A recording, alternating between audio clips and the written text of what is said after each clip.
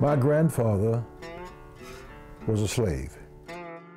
In a time when injustice is an institution, You were likely to be told, nigga, you go over here.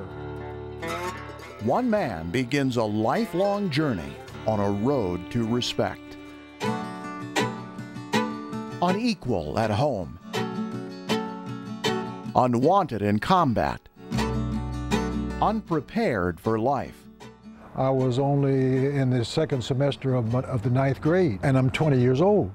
From a small town in Mississippi to the shores of Iwo Jima, to a love forbidden in parts of his own country.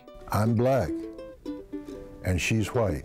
Joe Lanier is on a search to rediscover a nation that changed before his eyes, to remember what made him the man he became, to keep a promise. Before I die, I'm gonna have a headstone put here. Retracing steps made almost 7 decades ago, Joe relives the wonder of an act of kindness that opened a door to his heart. And I thought, this is a place that I want to live.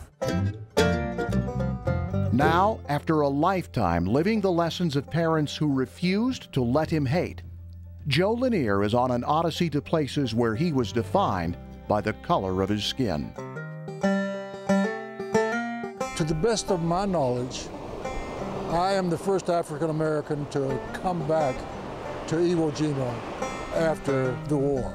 Armed with values instilled by his parents, Hate and bitterness do not solve anything. one man's journey marks a country's transformation. We've made a lot of progress. That is why I'm proud to be an American.